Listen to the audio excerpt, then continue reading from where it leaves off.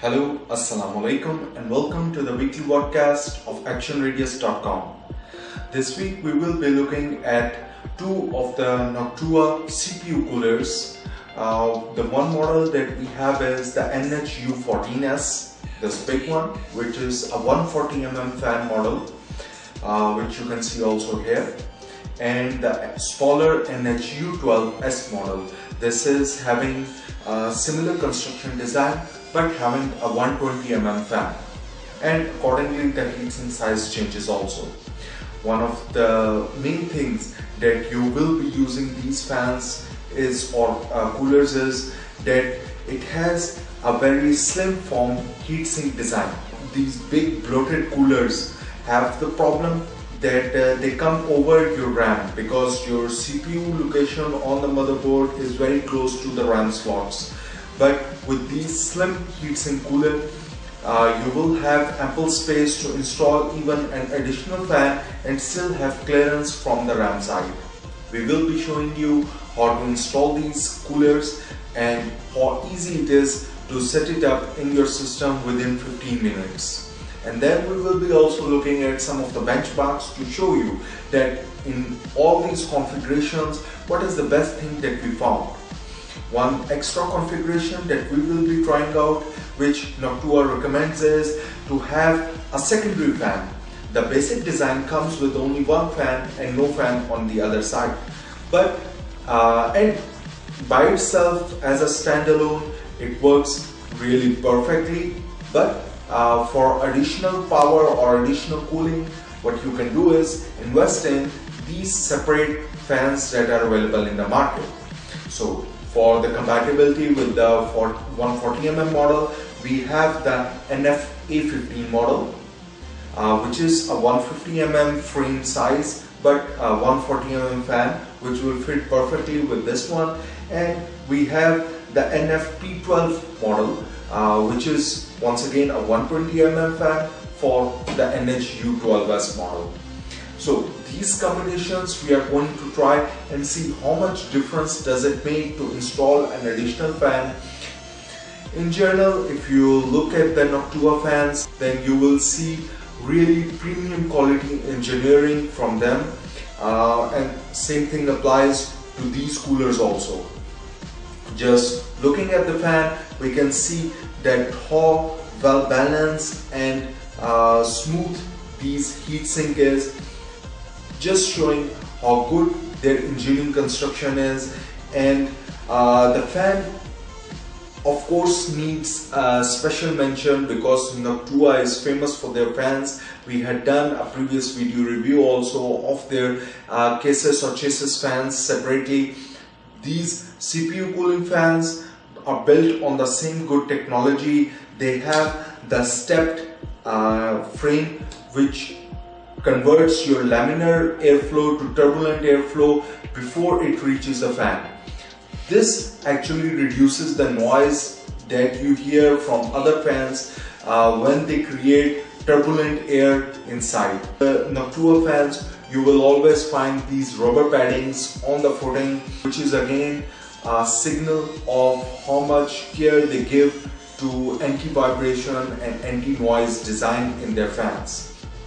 Secondly, you will also find that these fans have profiles for air to flow over its propellers. If you turn on this fan in open air, then you will be able to feel a cylindrical volume of air, which you will not find in other fans which just throw the air randomly around, but it has a focused airflow going through it. Then in our testing, we also found that it runs super quiet. Noctua also gives us a complete package in terms of its packaging. This CPU cooler is compatible with any of the Intel or AMD chipsets. If you go inside the box, they have done a really neat packaging system. There are different boxes which separate the different accessories that you are going to use. There is one box which is having the common tools like your thermal paste, your low noise adapter, your additional mounting items to install these extra fans. Those are all separated in one box. Then we have two separate boxes, one for Intel and one for AMD fans. So let's proceed and see how to install this fan practically on this FM2 socket motherboard and how well it performs. We will be showing the installation on an AMD FM2 socket motherboard, and for that the first thing required will be to remove the fan mounting brackets from the motherboard that the stock fan uses. Remove the stock cooler and then unscrew the mounting brackets to get started. But remember to leave the back plate in its place, as it is required to strengthen the PCB for accommodating the weight of the cooler that is going to come here. Noctua cooling setup comes with its own mounting brackets for AMD processor. So as to have compatibility with both Intel and AMD sockets, you will have to use these special mounting brackets for installing the fan. For the installation, first place the white plastic spacers on screw locations from where the original mounting bracket was removed, and install the steel mounting bracket on top of these spacers. Before you install the heatsink, of course, you will need to have the CPU in place. Open the side lock on the motherboard, place the CPU or APU in correct direction as indicated by the arrow on the CPU and motherboard socket, and lock the CPU in place. Although the packaging of the heatsink fan comes with the fan mounted already on the heatsink, but you will have to dismount it first for installing. Looking at the heatsink, the machining quality of Noctua is vastly apparent. The downside area, which is going to sit on top of the CPU, it's so smoothly machined that you can see your own reflection in it. The smoother the contact surface is, the more heat transfer is guaranteed, and in this regard, even to the naked eye, Noctua will surely impress you. Before placing the heatsink on CPU, you will have to apply thermal paste on the CPU so as to have proper full contact. If you apply too much or manually try to plaster it all over the whole surface till the edges, then when the heatsink comes on top, then the thermal paste will pour out and can spill over your motherboard too, which is not really what anyone would want. Now going back to the installation, considering that thermal paste has been applied, you have to place the heatsink on top and then screw it up. The fan comes with the tension controlled spring tighteners, so you can never over tighten and stress the PCB underneath. As soon as it's tight enough, the screw will stop rotating, and once again this makes the installation very easy and foolproof. Once you have installed the heatsink, it is now time to install the fan back in place. The spring locks on side will make it easy to snap the fan on the heatsink, but beware to pull the spring locks all the way back, else it might look in place but may have some play and will cause vibration to the heatsink and not only cause the noise but also damage your motherboard. Once the fan is in place, and all that is left is to connect the power cord in the motherboard, and you are done. For those looking for even improved cooling or looking to further overclock their system, a dual fan setup is more recommended. Parts that you will need to mount the secondary fan to this heatsink is provided with this cooler, and this includes the extra thick footing as well as extra pair of spring mounted brackets. When installing the extra fan, be careful about the direction in which you are going to install. Both the fans should be in series. There is an arrow of flow direction marked on the fans to help you easily understand where the air will flow. The default fan, which comes with the heatsink, sucks fresh air from outside and pushes it over the heatsink.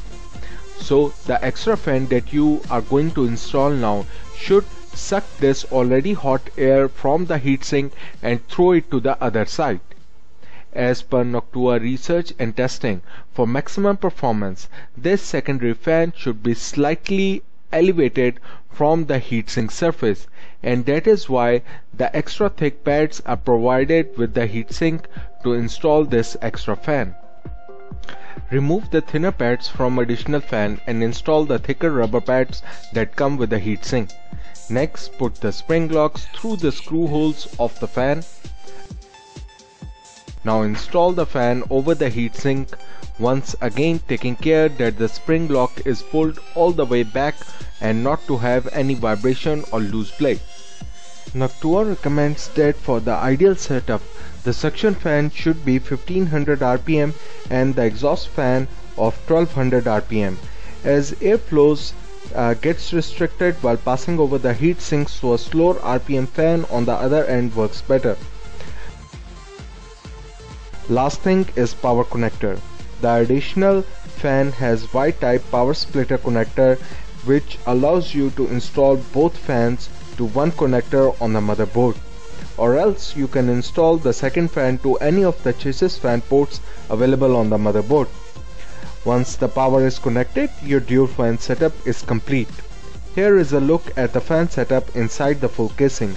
Be careful about the two models, that the 120mm model will be more universal to most people, while the standard types, as it will come neck to neck inside the standard casing.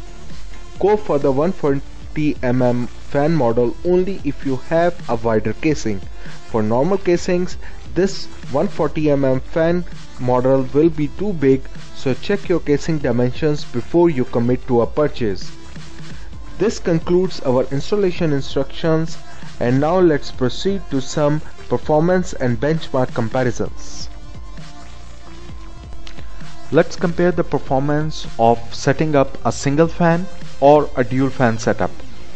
Using the same Noctua cooler, when we tested it out at maximum load, we were able to see a difference of around 1 degree C between the single and dual fan setups. The dual fan was able to maintain it at a lower temperature than the single fan setup, and the more apparent performance improvement came out when we stopped loading and it was time for coolers to cool down the CPU. The dual fan setup was very fast in reaching the ideal temperature faster as compared to the single fan setup. Now here is a look at comparative benchmarks of how much cooling we did got from different models of fans. One thing that you should be aware is that at full load, which is shown in the red color, the difference between the different cooling solutions was nearly 1 degree to 0.5 degrees and not more than that. So even though you will be shelling out a lot of cash for getting slightly better performance, but the overall difference is not more than 1 to 2 degrees. This is the price comparison of the different models that we tested. There are two price groups apparent, one above $90 and other nearly $70. And in the above range, in the above $90 range, what we would recommend is the NH-U12S dual fan setup, because the real performance difference between these models was barely minimum, which confirms that with even NH-U12S dual fan setup, you will be getting a real good bang for your buck. Now here is the overall comparison based on performance and value, that which setup we do prefer from these 4 Noctua setups that we tried out. On number 1, our preference or our recommendation would be the NH-U12S model with a dual fan setup. This is a 120mm fan, which means it has a higher compatibility with every other casing as compared to the 140mm model, and overall it is will give you a real good performance, which is on par with any other premium setup that you will find. So there you have it. It comes off as a recommended product. Noctua has impressed us in the past. The only thing which we may complain is that the secondary fan you have to purchase separately, which does put you slightly in the difficult spot. But even as with the single fan, if you are low on budget, then it is a great product to have.